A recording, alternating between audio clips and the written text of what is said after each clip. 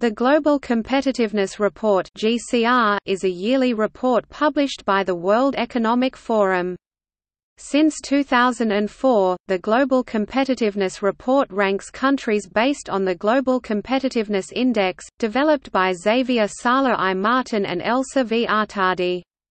Before that, the macroeconomic ranks were based on Jeffrey Sachs's Growth Development Index, and the microeconomic ranks were based on Michael Porter's Business Competitiveness Index.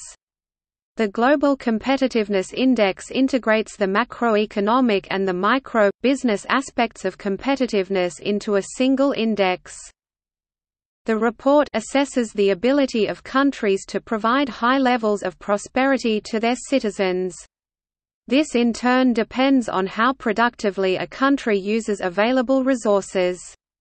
Therefore, the Global Competitiveness Index measures the set of institutions, policies, and factors that set the sustainable current and medium-term levels of economic prosperity.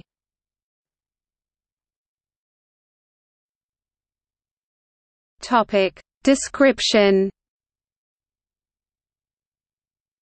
Since 2004, the report ranks the world's nations according to the Global Competitiveness Index. The report states that it is based on the latest theoretical and empirical research. It is made up of over 110 variables, of which two-thirds come from the Executive Opinion Survey, and one-third comes from publicly available sources such as the United Nations. The variables are organized into 12 pillars, with each pillar representing an area considered as an important determinant of competitiveness. One part of the report is the Executive Opinion Survey, which is a survey of a representative sample of business leaders in their respective countries. Respondent numbers have increased every year and is currently just over 13,500 in 142 countries. 2010. The report notes that as a nation develops, wages tend to increase, and that in order to sustain this higher income, labor productivity must improve for the nation to be competitive. In addition, what creates productivity in Sweden is necessarily different from what drives it in Ghana. Thus, the GCI separates countries into three specific stages: factor-driven, efficiency-driven, and innovation-driven, each implying a growing degree of complexity in the operation of the economy. The report has 12 pillars of competitiveness. These are: institutions, appropriate infrastructure, stable macroeconomic framework, good health and primary education, higher education and training, efficient goods markets, efficient labor markets, developed financial markets, ability to harness existing technology, market size, both domestic and international, production of new and different goods using the most sophisticated production processes, innovation. In the factor-driven stage, countries compete based on their factor endowments, primarily unskilled labor and natural resources. Companies compete on the basis of prices and sell basic products or commodities, with their low productivity reflected in low wages.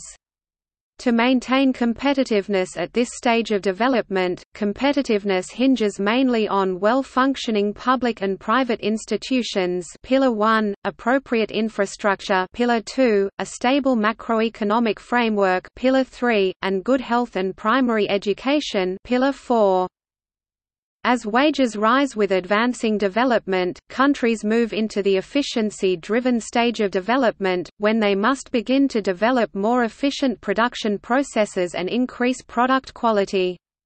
At this point, competitiveness becomes increasingly driven by higher education and training. Pillar 5, efficient goods markets. Pillar 6, efficient labor markets. Pillar 7, developed financial markets. Pillar 8, the ability to harness the benefits of existing technologies. Pillar 9, and its market size, both domestic and international. Pillar 10.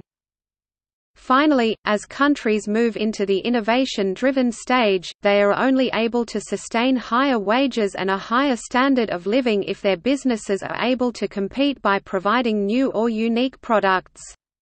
At this stage, companies must compete by producing new and different goods using the most sophisticated production processes, Pillar 11, and through innovation, Pillar 12. Thus, the impact of each pillar on competitiveness varies across countries, in function of their stages of economic development. Therefore, in the calculation of the GCI, pillars are given different weights depending on the per capita income of the nation.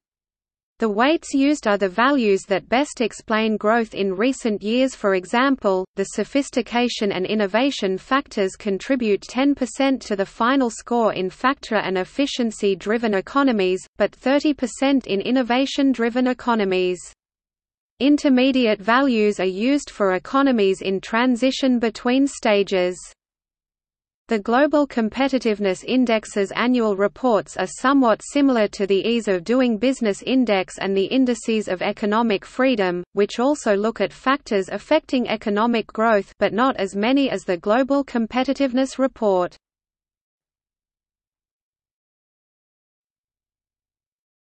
Topic: 2018-2019 rankings. This is the top 30 of the 2018-2019 report. Topic: 2017-2018 rankings.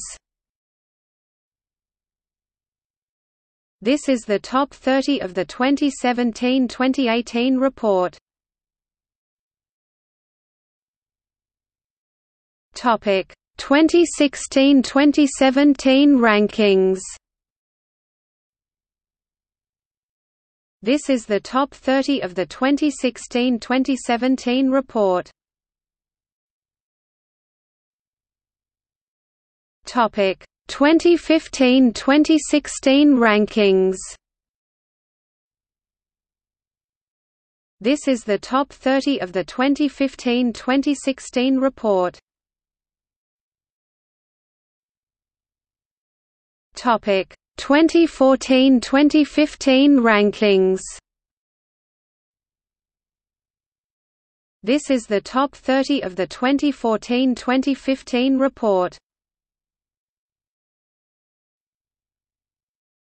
Topic: 2013-2014 rankings. This is the top 30 of the 2013-2014 report. Topic: 2012-2013 rankings. This is the top 30 of the 2012-2013 report. Topic: 2011-2012 rankings. This is the top 30 of the 2011-2012 report. Topic: 2010-2011 rankings. This is the top 30 of the 2010-2011 report. Topic: 2009-2010 rankings. This is the top 30 of the 2009-2010 report. Topic: 2008-2009 rankings. This is the top 30 of the 2008-2009 report. You can find the computation and structure of the GCI pp. 49–50 of the Global Competitiveness Report 2013-2014, full data edition.